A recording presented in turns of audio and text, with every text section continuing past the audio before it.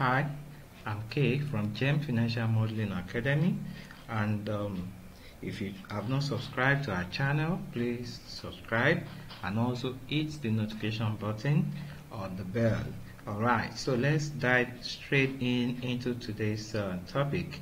And so here we are going to be considering the third type of timing flags that you can have in your financial model, and that is periods after a specific event. So we want to be able to highlight a period after this point, and so you can see the arrow highlighting the period after a specific event. And so coming down here, we want to be able to highlight the period after the project end date. So the project end date is 31st December 2023. So we want to be able to highlight any period after this date.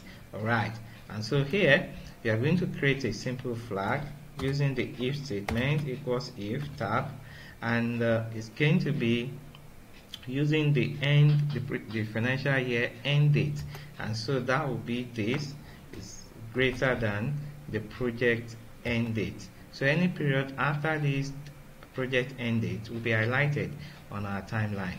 Alright, so I log that with F4, then comma, value if true is 1, value if false is 0.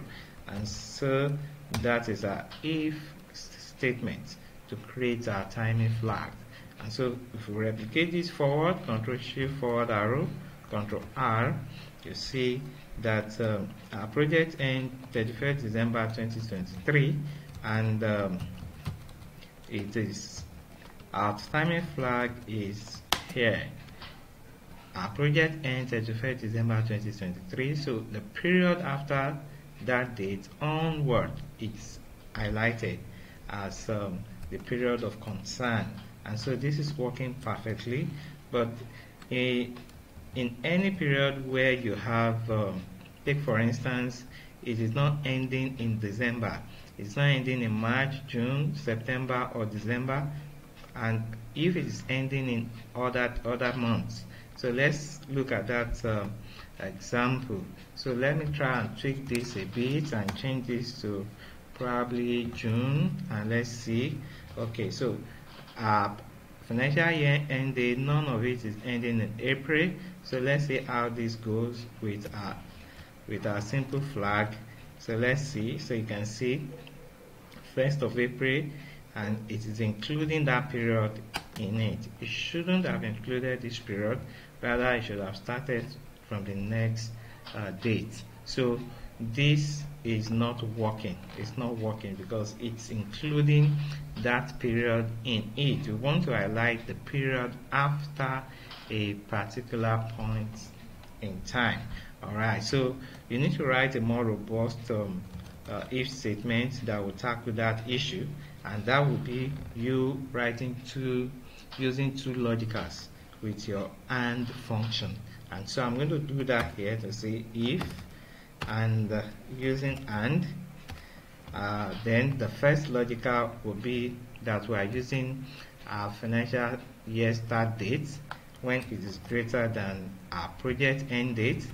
That will be the period we want to consider. So F4 to lock this project end date, then comma.